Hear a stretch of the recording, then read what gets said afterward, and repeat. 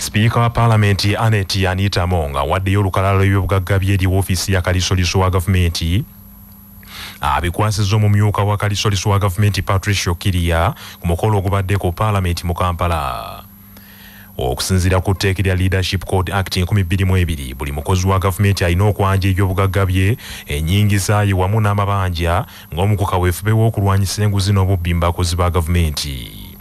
Mu ngeri y'emu n'omumyuka wa kalisoliso wa gavumenti Dr. Patricia Okiria ayanjulidde sipiika wa gavumenti ebyobugagga bye wamu n'ebya mukama we Betty Olive n'emisango Kamyaturomwe okutuukiriza etteeka kye ligamba. Ng'ennaku z'omwezi lumu omwezi guno ogwokusatu okwanjula ebyobugagga by'abakozi ba gavumenti kwatongozebwa mu disitulikiti y'e Lira. Amyuka kalisoliso wa gavumenti Dr. Patricia Okiria ategeezezza nti omwaka oguwedde abantu 25 be baayanja ebyobugagga byabwe ng'era abakulembeze 45 basindikiddwa mu kkooti olw'okusangibwa n'ebyobugagga bye bataayanjula. Dr. Okiria agambye nti obuzibu bwe bakyasanze be bantu obutawaayo byabugagga byabwe bimu ne basalawo okubisirikira ate abalala bateekamu ne basuubira okufuna mu myaka egijja mu maaso n'ategeeza nti gino gyonna misango era baakuvunaanibwa. Verifications need the technical people to go down on the ground to ascertain whether these declarations are truthful or not truthful. We come across people who have under-declared. You have 21 houses, you have declared only 2. And yet, when we do verifications, we discover you're paying utility bills, you're paying umeme, you're paying for water, you're paying rental, tax, and so on. We then discover that, hey, this leader actually has a lot more than he declared. So that is an offense and is punishable under the law. Speaker wa Parliament Anita Monga agambye nti ekyokwanjula ebyobugagga kiraga bwerufu n'okulaba ng'abantu bakulembera ababeesiga era n'akubiriza abakozi abalala bonna wamu n'abaka ba Parliament okwanjula n'okwanja ebyobugagga byabwe. This is a part of the accountability we are talking about, part of transparency. As public servants, we hold these offices in trust, and because we hold them in trust, we are duty bound to make the public know what we are doing, what we have, and what is expected of the public from us. And as you know very well, the corruption which is here today has become a vice. So this vice must be stopped by us being accountable to me. I'm going to declare all my liabilities and the assets. This vice must be stopped. Ebbago ly'etteeka erigenda okulwanyisa n'okukangavvula abenyigira mu bugwenyufu obw'ebisiyaga kikakasiddwa nti mu butongole lyakwanjula olunaku lw'enkya eri Paalamenti okutandika okwetegerezebwa. Ebbago lino liteekeddwa ku lukalala lw'ebiteeso Paalamenti byagenda okubaganyako ebirowoozo olunaku olw'enkya era omubaka munisipaali y'e Bugiri Asumaani Basalirwa waakuweebwa obudde okwanjula mu butongole ebbago lino lisome omulundi ogusooka eri Paalamenti olwo lisindikibwe mu kakiiko okulyekenneenya. Ebbago ly'etteeka lino liteekeddwamu ebibonerezo ebikakali eri abantu abenyigira mu busiyazi abatumbula ebikolwa bino n'abasendasenda abalala okubyenyigiramu. Mu bbago ly'etteeka lino omuntu yenna anaakwatibwanga n'asingisibwa omusango gw'obusiyazi waakusibwanga emyaka 10 mu nkomyo. Omuntu alina obuvunaanyizibwa ku mwana omuto, omuntu aliko obulemu anaamwekakaatikangako n'amukozesa ebikolwa ebya Sodoma ne Ggomola n'amuweereba akawuka akaleeta mukenenya ye waakusibwanga emyaka 10 mu nkomyo singa kkooti eneemusingisanga omusango ogwo. Okusinziira ku bbago ly'etteeka lino okugezaako okwenyigira mu muze ogw'okulya ebisiyaga nakwo omubaka Asumaani Basalirwa ayagala gufuulibwe musango era banaakwatibwanga baggalirwe mu nkomyo okumala emyaka 10 singa kkooti zinaabasingisanga emisango egyo. Okuggyako okuggalirwa mu nkomyo eri abavunaaniddwa, kkooti era zaakulagiranga abavunaaniddwa okuliyirira abantu ebatuusizzaako obuvune olw'ebikolwa ebyo okusinziira ku bbago eryo. Omuntu yenna asikiriza omulala okwenyigira mu muze ogw'okulya ebisiyaga waakusibwanga ebbanga lya myaka 2 so nga asikiriza omuntu omulala okwenyigira mu muze guno okuyita mu kumutiisatiisa ye waakusibwanga emyaka 5. Omuntu yenna anaasibiranga omulala mu kifo ekitakkirizibwa mu mateeka n'ekigendererwa eky'okwetaba mu bisiyaga waakusibwanga ebbanga lya myaka 2 so nga bannyini bifo ewakolerwa ebikolwa ebyokulya ebisiyaga baakusibwanga emyaka 7. abenyigidde mu bufumbo bw'ekikula ekimu baakusibwa emyaka 10 so nga okutegeka omukolo ogw'obufumbo obw'engeri eno obw'ekigwenyufu nagwo musango era banaakwatibwanga baakusibwanga emyaka 10.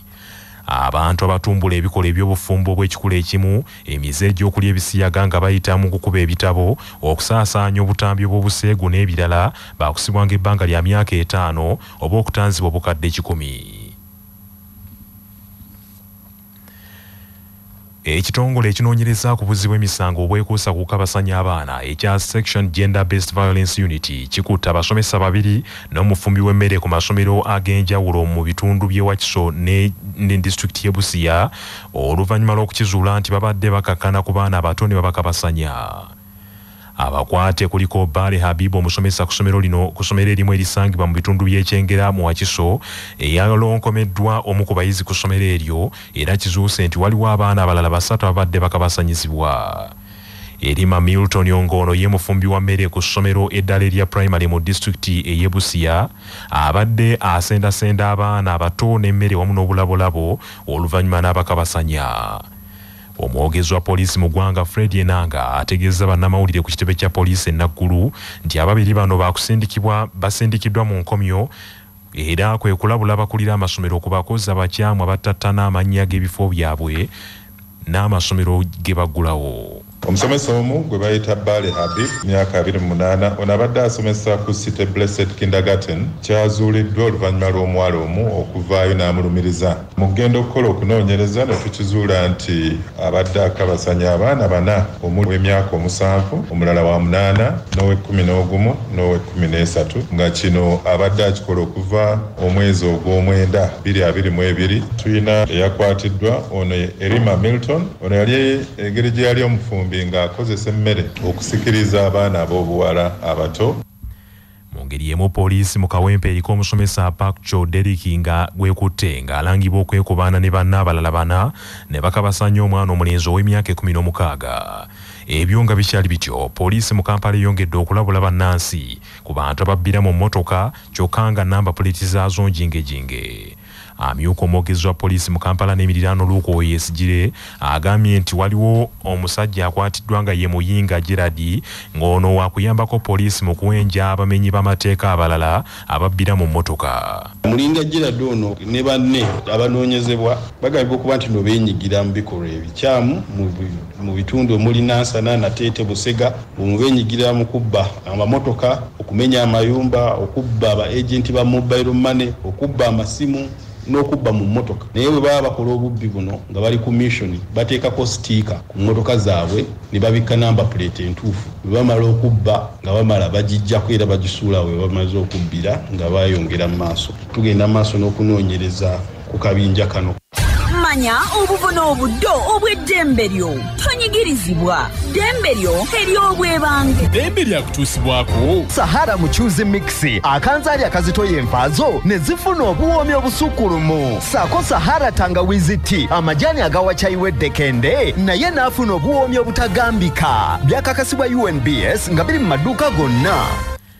Omukyala wa ddembe okwawaabira bba mu kooti singa abaamutulugunyizza nga munnamateeka Judy Mbabaali bw'annyonnyola. Singa omusajja akuba omukyala n'amuleetako obuvune oba n'amutemako omukono oba nayabeera ng'embeera omukyala ono mwali mu maka etuuse okumutiisa ng'alowooza obulamu bwe bugenda kuggwaawo essaawa yonna afa, akkirizibwa okugenda mu kkooti n'atwalayo ensonga ezo. Omwami wange mukambwe nnyo, wuuno yankubye n'andeetako n'obuvune ku mubiri. Kkooti emukkiriza obufumbo bwe n'obugattulula ng'ekozesa obukambwe nga ensonga ey'okubagattulula.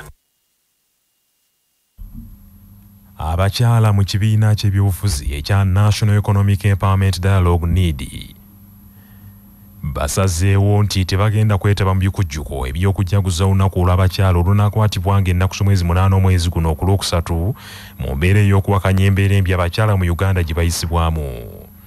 Amyuka akulembera abakyala mu ggombolola y'Irubaga mu kibiina kino Mildred Nabatanzi ategeezezza nti ebikola eby'okutulugunya abakyala mu ggwanga bikyaka buli lunaku ate nga waliwo n'ebirala ebibasoomooza omuli embeera y'ebyobulamu etematiza naye nga gavumenti teyeefiirayo. ebyobulamu bisebengeredde ddala bibi nnyo eri abakyala nti fenna tukimanye saawa eno bamaama abasinga beberabirira abaana baabwe bebajjanjaba bazadde baabwe naffe ffennyininyini okwe tulina obulumi obw'ensusso nti amalwaliro temuli ddagala amalwaliro ga bbeeyi nnyo abasawo temuli ate nga tetuyambiddwa fenga bamaama ensonga eyo etulumira ddala era tetulina nsonga lwaki tukwata gambuutusi zaffe ne tutandika okumba ku makubo tu celebrating Women's Day naye ng'ate tufa n'abaana baffe bafa.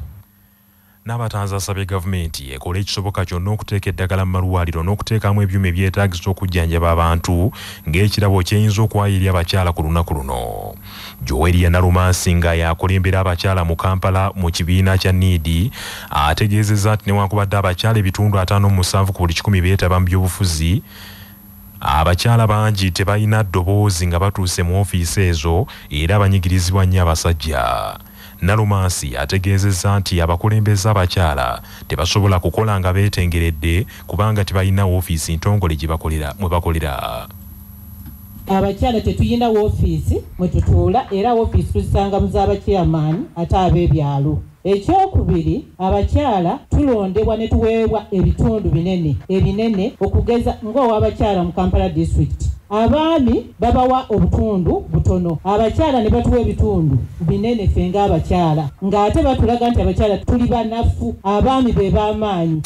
Amawulire g'ebyemizannyo mu mawulire gaffe agakya Basafama gakutuusibwako Modern Tea amajani agajjudde obuwoomi n'eddekende nga buli anywedde ku caayi waago asigala agatendereza. Modern Tea gali mu bika omuli aga vanilla, ntangawizi n'ekisubi era gasange mu maduuka ne supamaketi zonna. Modern Tea your best choice nga bali wamu ne Kemusa Kindergarten and Preschool Ndejje Kanaaba essomero eriri ku musingi gw'Ekiyisiraamu ate nga basomesa bulungi ne Quran nga bali wamu ne pikipiki TVS HLX CC 125 epakasa era kati osobola okugifuna ku kibanja mpola okuva mu Mmogo era gyeyune okuva mu Yuvraj ebbanda.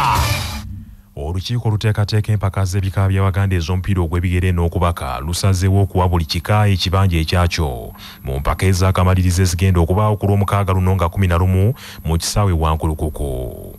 Ssentebe w'olukiiko lw'empaka zino Katambala Alhaji Sulaiman Magala bw'abadde akulembeddemu olukiiko lwe okulambula ekisaawe ky'e Wankulukuku agambye nti ebika byonna biweereddwa ebibanja mu bigenda okutuuza abazzukulu kwe kusaba bajjajja ne bakatikiro baabwe bakoola abazzukulu mu bungi. Nti buli kika kigenda kubeera n'ekibanja kyakyo. Omulundi guno tebigenda kubanga bya bulijjo. Olukiiko lupya lukola bipya. Twagala okoola bajjajja abataka ne bakatikiro baabwe okubeera nga bakola enteekateeka bajje tubalage ebibanja byabwe kyekisooka. Ekyokubiri okulaba nti bakunga abazzukulu bonna babeere mu kibanja kyabwe tulabe nga tubugiriza empologoma tugenda kulangirira olunaku lw'enkya tiketi siwaje zigenda okubeera gye munaazisanga. Mu mpiira ogw'ebigere olugave lugenda kuttunka n'endiga ate omupiira ogw'okulwanira ekifo ekyokusatu ekkobe lyakuzuuzumba n'effumbe. Mu mupiira ogw'okubaka engeri egenda kuttunka n'emmamba gabunga ate omupiira ogw'okulwanira ekifo ekyokusatu olugave lwakuzuuzumba n'ennyonyi ennyange era okuyingira mu kisaawe Wankulukuku kwa $1,200 ate abayizi baakusasula $5,000. Amawulire okuva ebweru w'eggwanga gakutuusibwako Imara Hotel ekyengera Mugongo ng'okyamidde ku lw'e Masaka we mufunira empeereza ez'omulembe zonna ez'ebya woteeri n'akamwenyumwenyu. Essimu 0750598011. Gavumenti ya Tanzania ekangudde ku ddoboozi eyisiza ekiragiro ku masomero gonna ag'ebisulo mu ggwanga. Abaana abatannaweza myaka 10 gavumenti eragidde tebaddayo okulinnya mu kisulo. Ekiragiro ekyanjuddwa Commissioner Ministry ebyenjigiriza lya Bwene Mutahabwa kiraze nti abazadde kaakano bagufudde mugano okuddiranga amabujje ne bagayiwa mu bisulo abaana ne bakulanga bakagubiiru. Gavumenti etegeezezza nti olw'okuzimba omugigi omujja ogulimu abaana ab'empeke omwana yeetaagira ddala obudde okunyweza enkolagana ye n'omuzadde buli lunaku agenda okuweza waakiri emyaka 10 ng'azimbiddwamu empisa ez'omu bantu. Agavudde mu kunoonyereza wano ku Kyabasa Pharma gakutusibwako Amasharu Uganda Limited abakuletera eddagala Glyphoma erita olumbugu Demish obuuka bw'emmwanyi Metako ku kiwotoka essimu 0773 77 05 nga balina Esara Afro Chicks abaluza obukoko obw'olulyo n'okubugema era bakola n'emmere y'enkoko n'okukuwa amagezi mu by'obulunzi. Esara Afro Chicks. Mu mawulire ag'empona abakyala babiri abaagazi b'ebisolo bawambye amawulire bwe bategesa akabaga ak'amazaalibwa ga Kapa eyawezezza emyaka 2 egy'obukulu. Akabaga kano kabadde buyindi kyokka kabunye emitimbagano ng'abakyala bannannyini Kapa eno baaleese omutimbi n'ayoyoota ekisenge Kapa eyo mwesula ne bassaamu ebitaala ebimyasa n'ekidongo ekinaawa Kapa eno vayibu y'omukolo. Bafumbye ekijjulo kyennyini ne bayita n'abagenyi era bwe batuuse okusala keeke baayise Kapa yennyini n'egituula ku ngulu olwo nga buli katundu Kapa keesuna ke balya. Bannaffe amawulire ag'essaawa eno kanga malirize mu bufunze. Sipiika wa Paalamenti ya Uganda Anet Yanitamo awaddeyo olukalala lw'ebyobugagga bye eri woofiisi ya kaliisoliiso wa gavumenti abikwasiza omumyuka wa kaliisoliiso wa gavumenti Patricia Okiria ku mukolo ogubadde ku Paalamenti mu Kampala. Ebbago ly'etteeka erigenda okulwanyisa n'okukangavvula abenyigira mu bikolwa eby'obusiyazi n'obugwenyufu obw'engeri eyo kikakasiddwa nti mu butongole lyakwanjula mu Paalamenti olunaku lw'enkya litandika okwetegerezebwa. Ekitongole ekinoonyereza ku buzzi bw'emisango bwekuusa ku kabasanya abaana ekya Section Gender Based Violence Unit kikutte abasomesa 2 n'omufumbi w'emmere ku ssomero erimu mu disitulikiti y'e Wakiso ne mu disitulikiti ey'e Busia oluvannyuma lw'okukizuula nti babadde bakkakkana ku baana ne babakabasanya. Gavumenti ya Tanzania ekangudde ku ddoboozi eyisisa ekiragiro ku masomero gonna ag'ebisulo mu ggwanga eryo abaana batannaweza myaka 10 gavumenti eragidde tebaddamu okutwalibwa mu bisulo. Bannaffe amawulire ag'essaawa eno bwe gatyo bikagenze. Sigala naffe ku CBS FM ey'obujjajja. Nze Joshua Musaasizi Nsubuga agundegunde omutereka.